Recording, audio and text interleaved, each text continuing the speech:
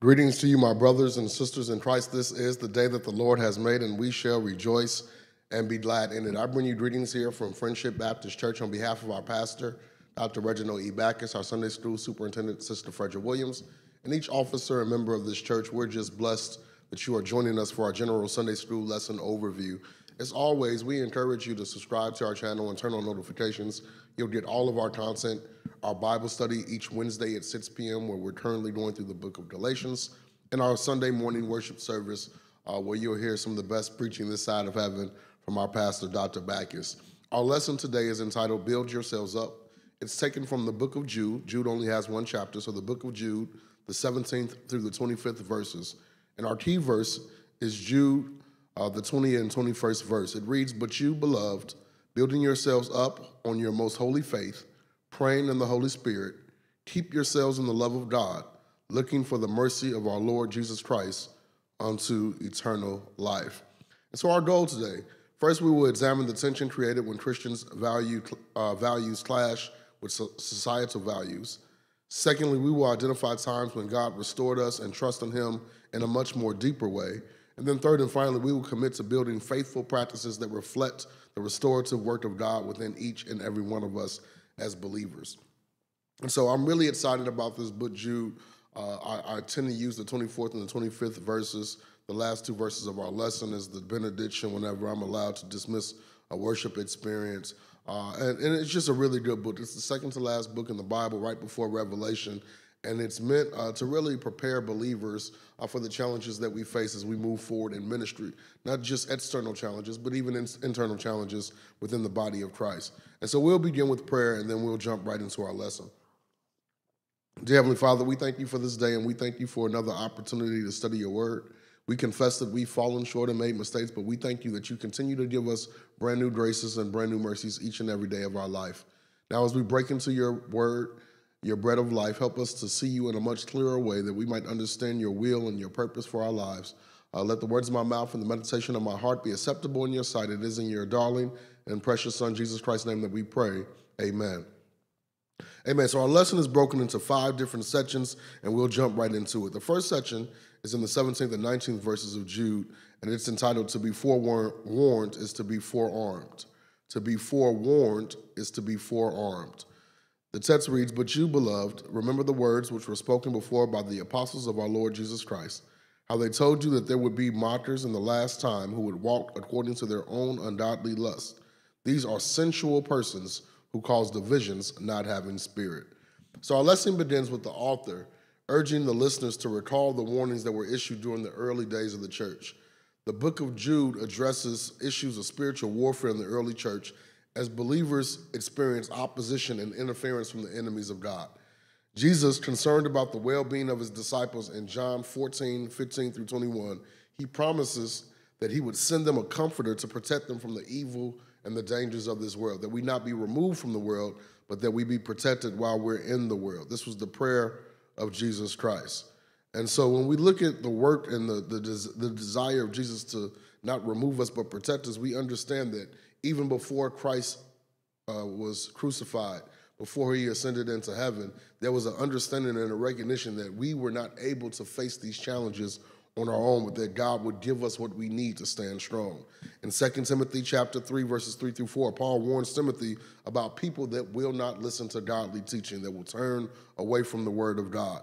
So the ignorance of non-believers and the rejection of God's word was not new to this audience. Since the origin of the Christian faith, many have heard and rejected God's word, and many have turned away. As time continued to pass, early believers and even doubters of the faith looked at the continued Roman oppression, the suffering of the saints, the crucifixion of the apostles, and the time that has passed since the death of Jesus Christ, of his resurrection and ascension, as reasons to doubt or question certain aspects of the gospel message. They really struggle with, now that we're Christians, we've heard what Jesus promised us, but why do our lives not look better than what they did prior to our faith, prior to us giving our lives over to Christ? And there was a sense of immediacy in the expectation of deliverance and of the promises of God in the lives of believers. And they begin to wonder, well, since things aren't happening right now, did we make the right choice? And then that's when these false teachers, these false teachings begin to creep into the body of Christ. So these people that have rejected or turned away from God's message, they not only ignore its truth, but then they began to mock and insult the people that submitted to God's will and followed God's word. The people that Jude warns his listeners about intentionally use areas of uncertainty or areas that weren't as clear as they are in the 21st century church to create doubt and fear in the lives of believers and followers of Christ. When we look at the gospel of Christ through the 21st century lens or our own perspective, we have the benefit of 2,000 years of preaching, of teaching, and theology, all which is readily available to us thanks to the advances of technology that God has provided. We can actually look for free and read all the summaries of each council, the Apostles' Creed, some of the early writings of Augustine, and we have a much clearer understanding of theology because of our access to information.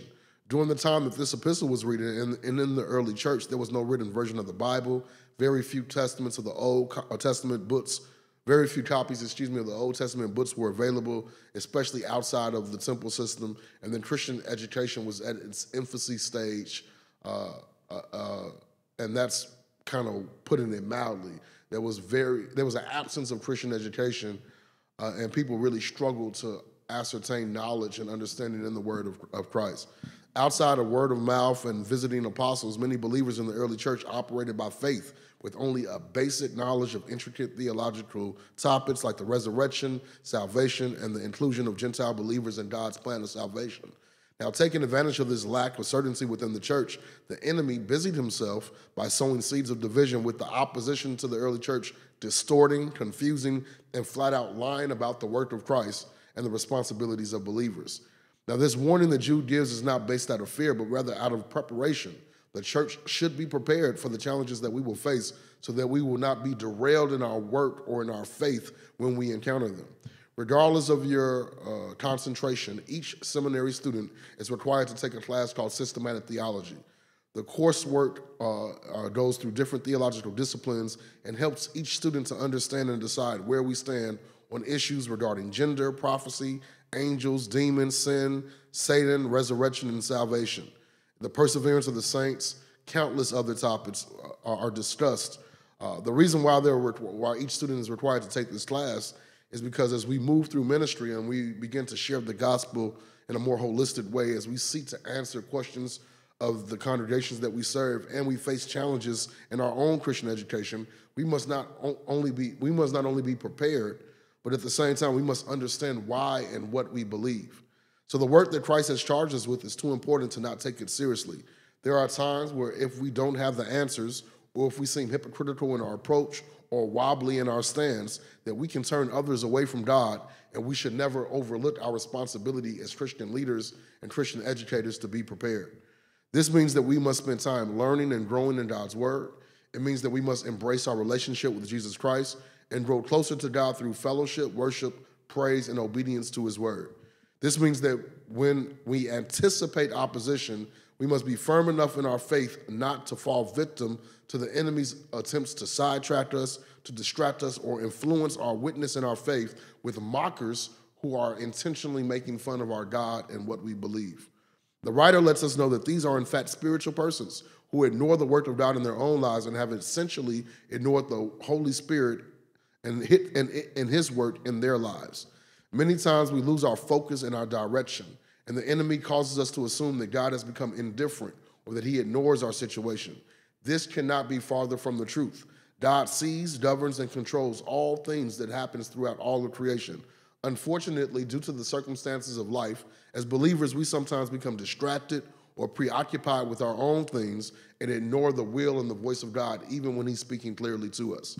The text specifically speaks about those that not only ignore God, but those that make fun of God and that follow in front of the people of God that follow based on nothing more than their own insecurities, their misunderstandings, their frustrations, or the worldly perspective that has alienated or distorted their view of Christ. So these people are making fun of our God, and we as believers, not because they're just mean and evil people, but again, it's because they are dealing with frustrations, uncertainty, in their own lives, and they don't know how to overcome those situations. Unfortunately, there will be people that don't agree with us, that don't support us, that don't like us, that don't care about us. It is sometimes easier to digest these behaviors when we can identify a wrong that we've done or mistakes that we've made, but it becomes even more frustrating and leaves us bewildered when we don't think we've done anything to create or encourage these divisive attitudes and behaviors towards our work and our faith as believers. We must never forget that we are not at war with people or the personal issues in their lives. Instead, we are at war with Satan and the demons that are under his control, as he desires to disrupt and upset all that God has, is, and will continue to do in the life of his church. When the spirit of evil overtakes, overshadows, and drowns out the spirit of God in the lives of people, the church must become more diligent in our prayer life and our commitment to God, who gives us the strength to overcome these challenges that we face in life. Like Paul in the 4th chapter of Philippians, verse 13, we must recognize that God has already given us the strength of Christ to overcome all things when we are on the path that God has designed for our lives.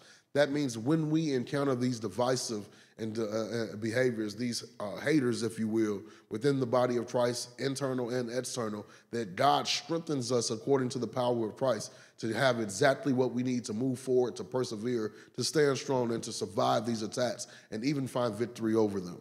So first in our lesson, we have looked to be forewarned is to be forearmed. The second part of our lesson is entitled Strengthen Your Faith and Commitment. The 20th verse of Jude reads, "But you, beloved, building yourselves up on your most holy faith, praying in the Holy Spirit." So identifying the bond that Jude has with his listeners, he reminds them that they are brothers, co-laborers in the work of Christ, and therefore they have an investment and an interest in the success of each other. One of the things that I really, really love about the ministry here at Friendship is the desire and the recognition of our calling to be a blessing to other believers and answer the clarion call for support and love whenever it's lifted.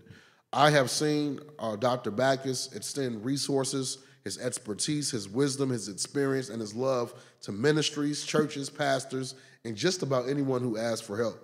Of course, it's not always as simple as writing a check or giving resources, especially when we are dealing with limited resources on our own and we have responsibilities in our own body. But I can't count how many times the Holy Spirit has led people to Dr. Bachus and the Friendship Church, and they walked away better than the way that they arrived.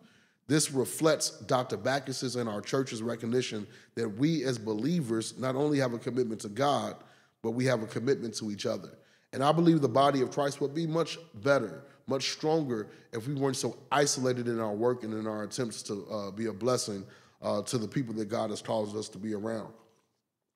One of the themes, or the 6-year theme for our Baptist General State Convention under the presidency of our president, Dr. Mark McConnell, is laborers together for Christ. His mindset is that in order for us to be successful, that there's no way that we can tackle the challenges and complete the work that God has assigned us independently, but it only is made stronger, our efforts and our attempts to please Christ, when we are partnered together.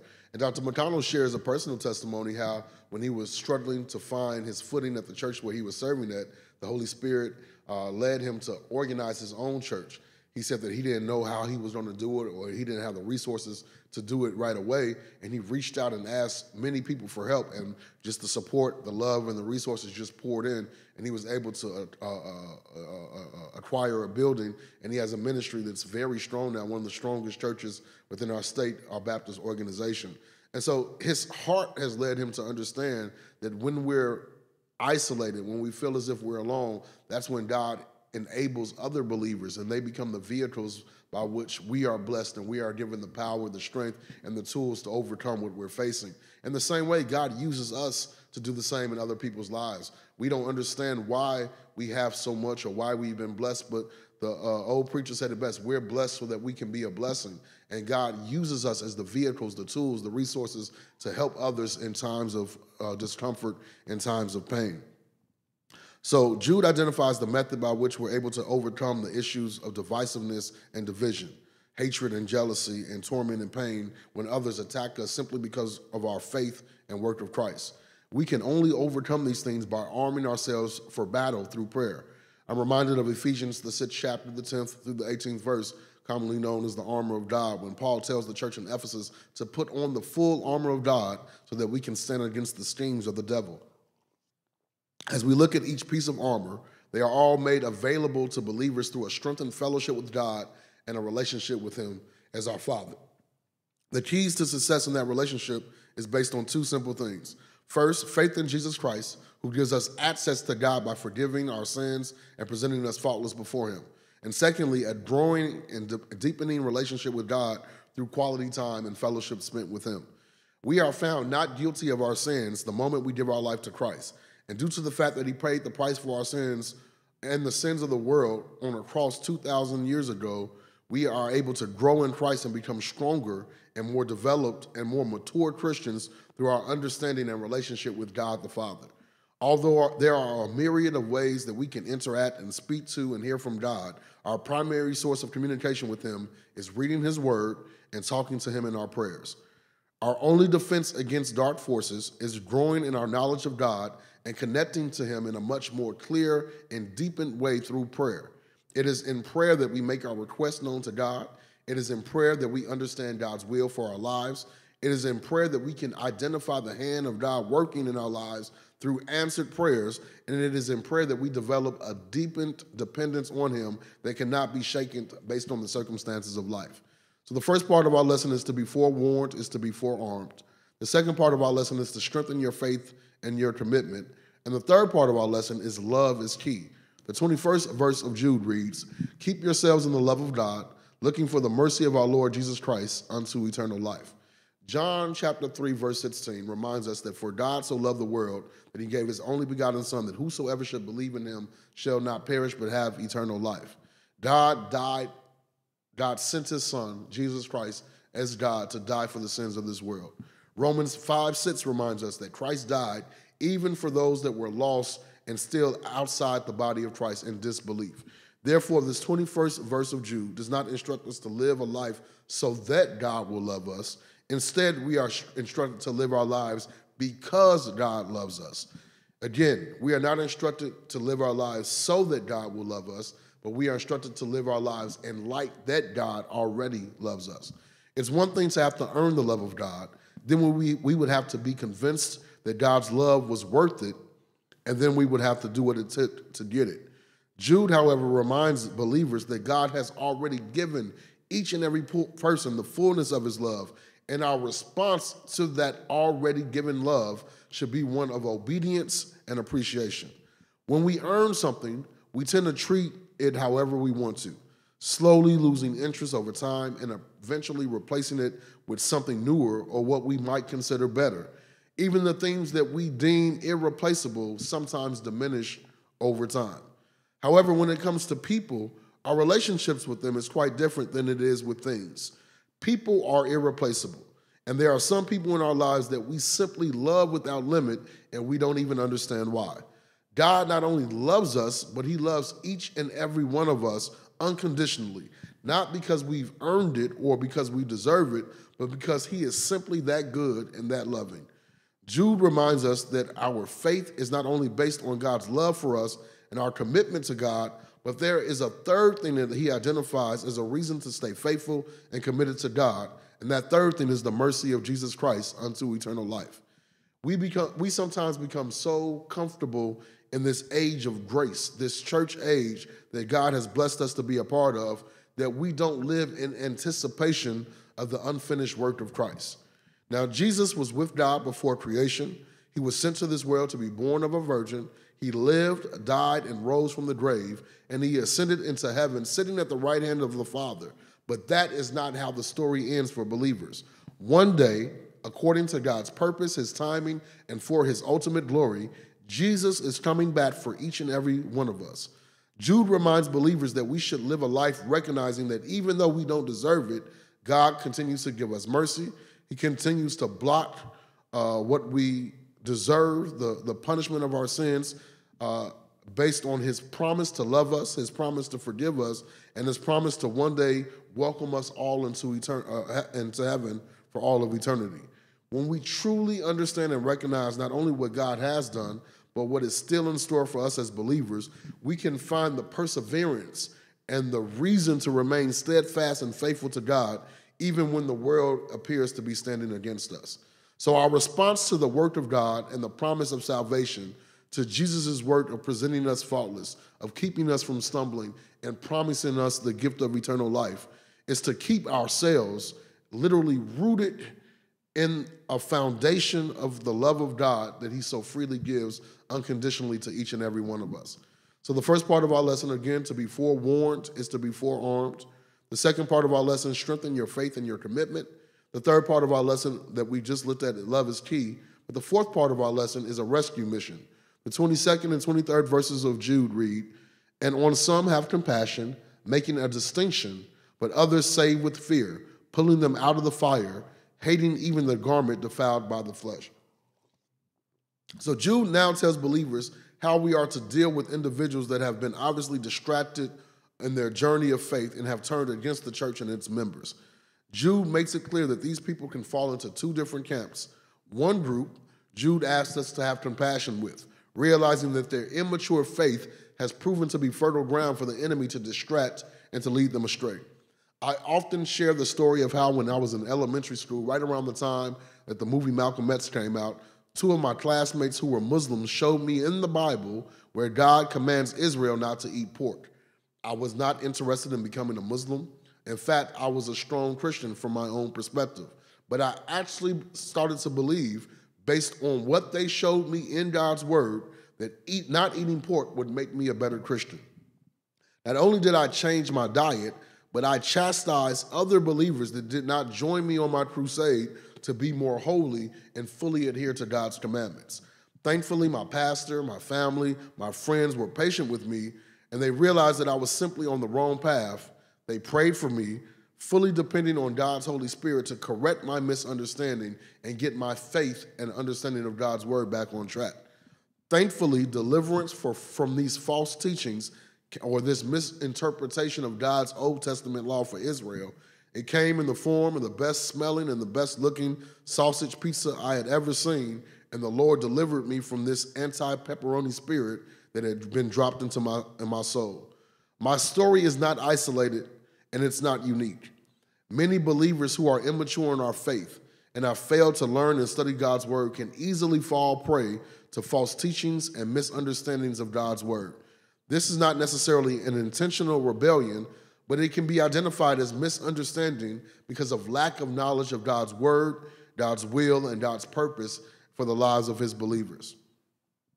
When we encounter situations like this, we should be patient with others and never rush to judge or cast them away, trusting that God has the power to open opportunities for correction through love and a dependence on God's power and the guidance of his Holy Spirit. The second group that Jude identifies are people that are so deep in false teachings that we must literally launch a rescue mission to pull them out. One of my favorite television sitcoms is Monk, a TV detective who has extremely eccentric ways. In one of the episodes, Monk goes undercover into a cult, attempting to find out who committed a crime. After just a short period, Monk becomes brainwashed and appears to be fully under the spell of the leader of the cult. When Monk's friends realize how deep off the deep end he has dived, they immediately rescue him and literally lock him in a bedroom, not allowing him to come out until he comes out of the spell of the cult. Monk's friends realized that he was so deep in the cult that they had to go to extreme measures to rescue him from his situation. Through prayer, Jude tells us to operate in fear, not being afraid of what lies ahead, but urgency, realizing what is at risk, and rescuing those that have been caught in the snares of the devil's attempt to disrupt the work of God through misunderstanding. Not only should we operate with urgency, but we should also operate with caution, recognizing that we could have easily been in the same situation ourselves. It's not because we're so wise or because we've been through so many Christian education classes, but God's power, God's strength, and the guidance of his Holy Spirit has given us the grace and the mercy to avoid falling into these same traps in our own lives. Again, the battle and the war that we are facing is spiritual, and we must arm ourselves spiritually to overcome the snares of the enemy and the attacks of the devil in our lives. So, again, our lesson we looked at: to be forewarned is to be forearmed, to strengthen your faith and commitment, that love is the key, and the fourth part of our lesson that we just looked at is a rescue mission. Finally, our lesson concludes with two simple words, and now.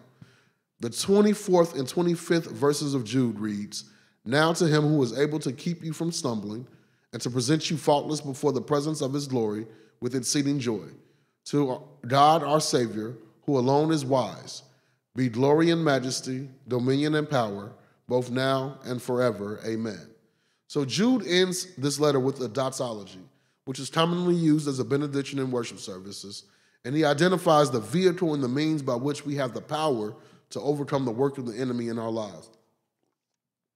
Jude first points out two things that Jesus not only is able to do, but that he continues to do for each and every one of God's children. First, Jesus keeps us from stumbling. I referenced it earlier, but Jesus in John 14 has prayed that we receive a comforter to protect us while we're in this world until he returns and we are granted eternal life. We are welcomed into heaven for all of eternity. This gives us the power to not only face the challenges of the world, but to find victory over them. So first, Jesus keeps us from stumbling. Second, Jesus presents us faultless. Jesus sits at the right hand of the Father, reminding God each and every time that we sin and fall short that he already paid the price for our sins. The work of Jesus not only covers our sins, but he covers them in a way where there's no evidence that those sins were ever present by the time we stand before God. It's just like those three Hebrew boys that came out the fiery furnace, not even smelling like smoke. Jesus has a way of jumping in with us, joining us in the midst of our challenges and bringing us out of those sins without the effects of sin tarnishing our presence before God. Now, there's a third part to this work, even though it does not directly affect us as believers. It gives us a glimpse into the heart and the mindset that Jesus moves as he completes his work on our behalf. Jesus keeps us from stumbling by defeating death, and he presents us faultless by giving his life.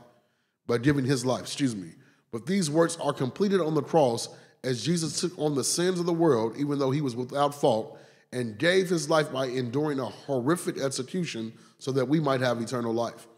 Jude reminds us that Jesus does all of this work with extreme joy, meaning that he is excited to sacrifice because he knows what is gained through what he gives up. I'm reminded of Christmas holidays. Throughout my life, my parents, and now even Christy's parents, they go out their ways to bless us for Christmas. The gifts that they give are sometimes more than we could ever ask for, and especially now that I understand in a more complete way how finances work. I understand what was sacrificed so that we could be blessed. There is no reluctance, there is no hesitation, and oftentimes these gifts are given accompanied with words like, "We wish we could do more." Even though it costs much, they give it with great joy because they're more focused about what is gained through our appreciation than what has been lost through their sacrifice. Jesus gives us the example of sacrifice and the spirit by which we give of ourselves to accomplish and complete the work that God gives each and every one of us. Even though sometimes it might cost us something, we give, we love, and we sacrifice with extreme joy because what is gained in the lives of others is more than what we could ever give up ourselves. Jude then points to God the Father, reminding us of his wisdom, his love, his power, and his glory. It's a recognition and submission to the attributes of God and his power, recognizing that because we are his children and a part of his church, we have access to what is needed to overcome the challenges that Jude laid out earlier. We do all of this because God gets all the glory. He has all the majesty, all the dominion, and all the power. It means that we recognize he is fully in control, that he is sovereign, that he has all power over all creation, that every knee shall bow and every tongue will confess that he is Lord. So for now and forevermore, an eternal victory that has already begun and has no ending is taking place in the life of all believers.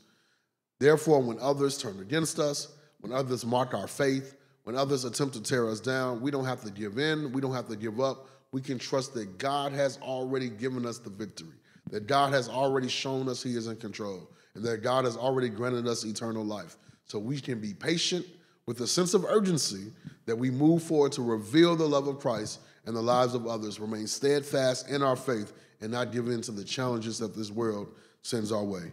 What an amazing lesson. Again, Jude 24 and 25, two of my favorite verses in the Bible, just reminds me of what God continues to do for me. That even though I continue to fall, I continue to stumble, I continue to make mistakes, that God covers me with the blood of his son, Jesus Christ. And by the time I'm covered with that blood, when Jesus presents me to God his Father, God don't see nothing but a perfected creature because of my faith and belief in Jesus Christ and because I am a child of God. As always, we thank you so much for joining us. I pray that you have been blessed, that for those of us that believe in Jesus Christ, that we have been encouraged in our faith. For those of us that have yet to give our lives to Christ, that we will continue to plant and water, trusting that God and his Holy Spirit will reveal his love to you in a much deeper way so that you may come running asking what must you do to be saved and turn your life over to Christ. As always, we want to give you an opportunity to worship with you in your giving.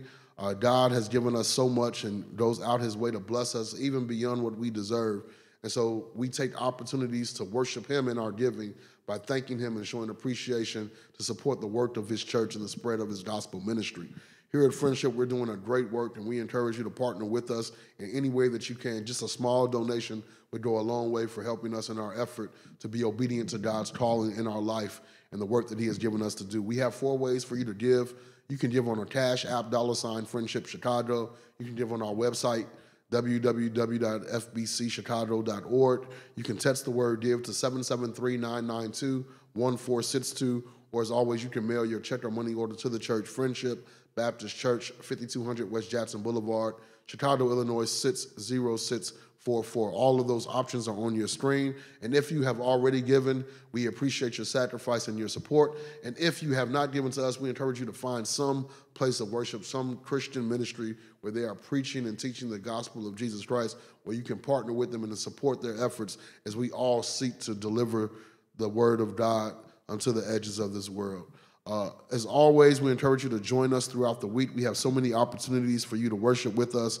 At 8 a.m. each Tuesday morning, we have intercessory prayer led by our senior associate, Reverend Aaron Davidson, where we pray for each and every person on our sick and shut-in list, as well for God's will to be done throughout all of creation. The phone number and access code is on your screen. Our laymen meet each Tuesday at 7 p.m. You can reach out to the church under the direction of our layman ministry director, Deacon James Lucas, where they meet on Zoom and have Bible study and discuss issues of life. And then our Women of Faith with Sister Fowler and our First Lady, Lady Bachus. They meet the 4th Tuesday of every month. Wonderful group of women that do service projects throughout the year and have their own Bible studies where they seek to accomplish God's work of mission in this church. And then, of course, I mentioned earlier, our Bible study is now going on, currently in the book of Galatians, led by our pastor, Dr. Bachus, a wonderful teaching. I believe we're finishing up chapter 2 right now, and you will be able to join us. You can go back and catch up the beginning of those lessons and just see what God is teaching his church through that epistle of Paul. And then, of course, each and every Sunday morning at 11 a.m., we encourage you to join us live in our worship center here at Friendship in our sanctuary on Laramie and Jackson, or you can join us through Facebook and YouTube and just see some great worship, some great preaching as God continues to bless our church with an awesome man of God and our leader, Dr. Bachus. And then if the Lord says the same, we'll see you next week, same time, same channel, for our Sunday school lesson overview. Listen, if you want a more interactive lesson, we have some amazing Sunday school teachers, some amazing Sunday school classes. You'll be able to ask questions. You'll have more examples, more illustrations, a more interactive experience. Reach out to the church. We'll find out what class you're comfortable taking. We have several classes. I believe at least one of them will meet your needs.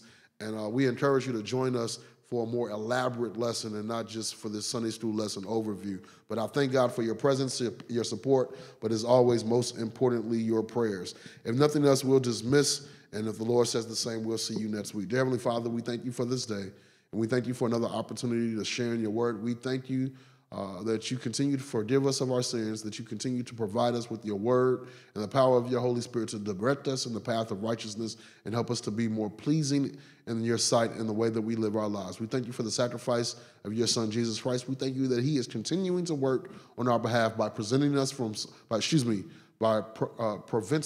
stumbling and presenting us faultless before the presence of your glory. Now, Father, help us to live and operate within the knowledge of those facts. Help us to understand that one day your son, Jesus Christ, is indeed coming back for us, and we will be granted access to heaven and eternal life. Until that moment, help us to be lights in the midst of darkness. Help us to be the salt of the earth, that others might see our good works but glorify you, our Father, who is in heaven. Bless our pastor, Dr. Bachus. Bless our Sunday school superintendent, Sister Frederick Williams. Bless every Sunday school instructor and student throughout all of creation. And bless those that are listening and watching right now, that we might be encouraged in our faith journey according to your purpose for our lives. Now, watch over us until we can meet again, if it's according to your will and purpose, and we'll be careful to give you the glory in all that we say, all that we are, and all that we do. It is in your darling and precious Son, Jesus Christ's name, that we pray. Amen. Amen. Go in peace and serve the Lord, and if the Lord says the same, we'll see you at 11 for worship, and we'll see you next week, same time, same channel, for another Sunday school lesson overview. God bless.